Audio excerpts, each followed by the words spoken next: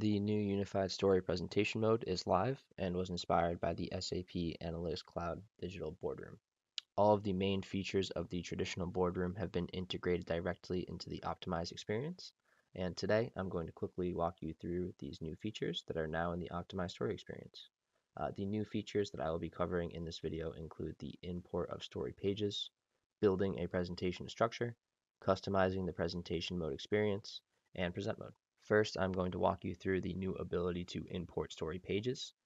This new ability to import story pages can be accessed when adding a page to a story from either the Page tab right here or from the Story panel right here. For this example, I'm going to be using this button. And as you can see, when I click that button, it opens up an Add Story panel that shows all of the files that I have in the current tenant that I'm working in. An important thing to note is that you're not going to be able to import any stories unless you at least have read access to them. So for the sake of this example, I'm going to be using this filter story that does not have a ton on it, but it is a good example. By selecting that, I can see all of the pages that are in my filter story. Notice how page 2 has nothing on it, so I'm really only going to take page 1 here. Once that's selected, I'm going to go over here and click import and watch as this slowly imports. It is pretty quick and it will let me know right away once it's succeeded. I'm going to go ahead and hit done. And now you can see this is the page that I just imported to my story. And here's the original page that was in my story beforehand. So now then I'm going to save this page. Now that we have added this second page into our story, I'm going to go ahead and show you how you can build your own presentation structure to guide the presenter of a page. To create a presentation structure, you can either open the Story Settings button here and go into Presentation Settings, which will open up this page, or you can select Presentation right here. This is the default for the presentation settings. As you can see, there is no presentation structure right now. This is known as a flat presentation, and like I said before, it is the default for all stories. So a presentation structure is not required by any means.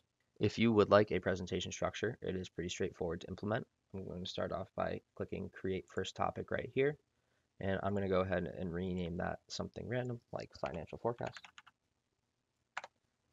Once I have my first topic right here, I'm going to take my first page and drag that right in there. Next, I can either add another topic or a subtopic. I'm going to add another topic this time, and then add a subtopic to this topic. And I'm going to take our second page that we just imported earlier and put that right there. And then I'm going to go ahead and hit save and save my story. Once my story has been saved, I'm going to go over and open this story in present mode. And right away, you're going to notice over here on the left-hand side, my presentation structure appears with my financial forecast in page 1.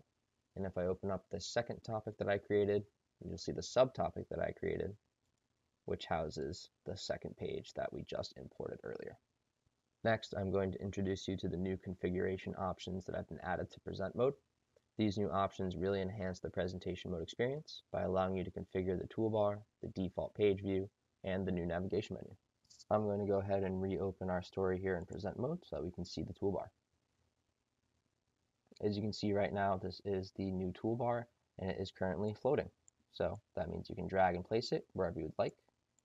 This is the default setting for the toolbar. It can even be minimized and moved out of the way if you'd like to see everything on the screen, and re-expanded if needed. While this is a cool feature, it is also an option to either set this toolbar to the top or bottom of the screen if you do not like the floating aspect of it, which I will show you how to do now. So you're going to go back into your story settings, view time settings, and go to your toolbar. This is the toolbar for the view mode, as you can see, so you're going to make sure you switch over to the present mode. And right now, you can switch right here under the view toolbar from floating to set, and you can either select it at the top or the bottom. I'm going to keep it at the top right now, and I'm going to keep the automatically show and hide toolbar box checked. I'm going to hit apply. I'm going to resave my story, close out our previous presentation mode, open presentation mode, and now you'll see that the toolbar, oh, you just saw it for a second up there. It's at the top of the screen. I just have to drag my mouse up to the top of the screen to check it out. If you don't like that it appears and disappears as you go to it, you can pin it, which will keep it at the very top of the screen right here with this button. Or if you'd like the toolbar to default pinned anywhere on the screen, you can go back to those settings in your view time settings toolbar, go over to the present toolbar, uncheck this automatically show in high toolbar. This will make sure that the toolbar shows up initially as pinned. So I will do this and do that so you can see it on the bottom and when it is unpinned. I'm going to apply, save my story, and then I'm going to open in present mode. And now you can see it automatically loads in as pinned and on the bottom of my screen. This still allows me to unpin it so that it will go away if I would like it to. Next, I'm going to show you the default viewer configuration. Users now have the ability to configure the default mode that the story will open in when the story is viewed. To access this, you're going to go over here and click this navigation button right here, and it's going to open up that navigation panel for you. Before I go into detail here, I want you to know that the view mode defaults have not changed. So if you select right here, view mode, none of this will be relevant. If you select present mode, you can make all of the changes to the story and it will be viewed in present mode as we spoke about before. So this option, by switching it from view mode to present mode, will mean that the story will always open in present mode by default. This will show you whether or not the navigation panel will be open on upon page opening or if you want it collapsed. So if I switch it to collapsed, when I open the page, it won't be viewed and then you can expand it out. And these are how you navigate through your pages. So it can either be done through tabs, a drop down, or you don't have to use it at all and you can use this left navigation panel. Lastly, I'm going to go into a little bit more detail regarding this navigation panel that is in present mode. So to do that, I'm going to start off by opening this story in present mode.